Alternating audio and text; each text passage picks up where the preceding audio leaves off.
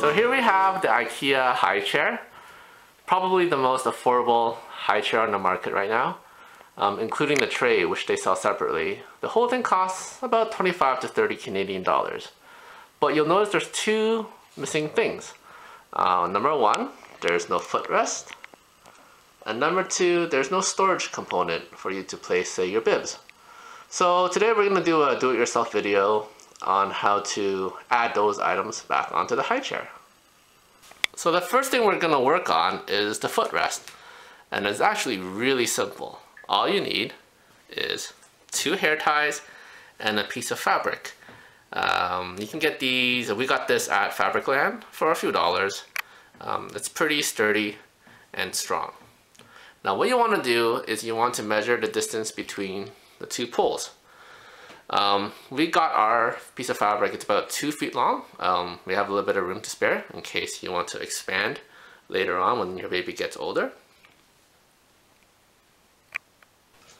Next, you're going to take this piece of fabric and you want to measure the inside of the legs from left to right. So once you find the measurement, you want to mark it and then make 2 holes. 1 hole on the right and 1 hole on the left. Now our baby is about 6 months old, so she just started using the high chair.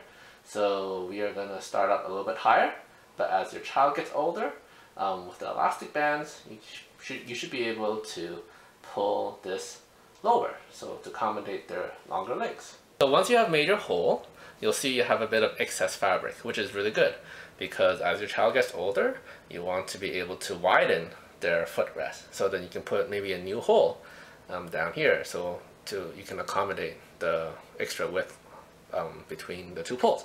So what we're going to do now is we're going to roll up the fabric as tight as we can all the way to the hole. Alright, once we reach the hole, you take the hairband, you're going to put it together and you're going to put it through the hole. Just like this. So now you have these 2 ends, you just need to pull one end through the other, just like that. Like that. Alright, so once you have tied your hairbands into the holes, we're going to flip it.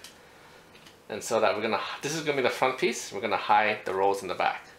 Now you notice here that I have taken off the 2 front legs. It's really easy, you just need to press on this button, use a pen to help if it helps you, and then you're just going to pull out.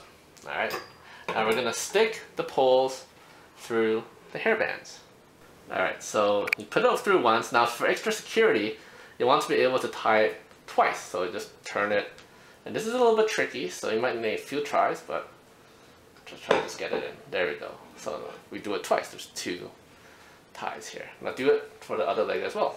Now that we have put the footrest onto the pole, you're going to want to push the hairband past this little point. So I'm going to have to press on it and then roll it past it. Now it is time to attach it back onto the chair. So it's pretty simple. Just stick it in. You might need to press on it a little bit, roll with it, and then click, and there it is. And we're going to do it with the other end as well. Alright, so now that we've attached the legs back onto the high chair, this is the final product. As you can see, our baby's feet is nice and comfortable resting on our new footrest. Again, this is a footrest, it's not a foot stand. It's not recommended for bigger babies. It's not meant for them to stand on to support themselves, but you know, instead of their legs dangling while they're eating, they can actually just comfortably rest their feet onto this piece of fabric. I mean, I think that makes a world of a difference. So the second add-on we can do for this IKEA high chair is storage, specifically bibs. You know, when our baby's feeding, you need to gain access to a bib really quickly because she's messy.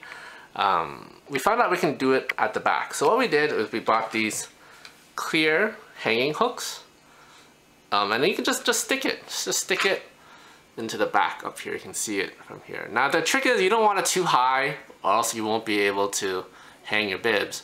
And you don't want it to be too low either, otherwise it's visible. So we just hung it in this position, you can see at the top. And then what we did is we have a baby hanger, like that, with all the bibs attached. And then all you have to do is just put the hanger inside and just hook it onto our hook. just like that.